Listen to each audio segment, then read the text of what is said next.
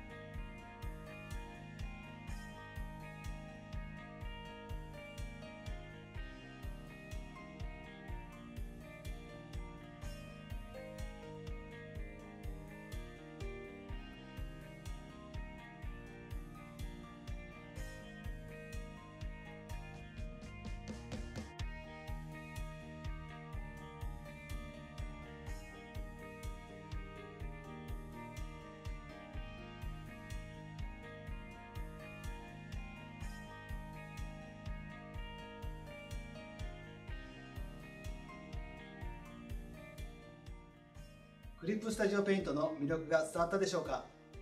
世界のクリエイターの皆さん、クリップスタジオペイントを使えば漫画もイラストも完璧です。気になる機能やブラシがあったら、まずは体験版を試してみてください。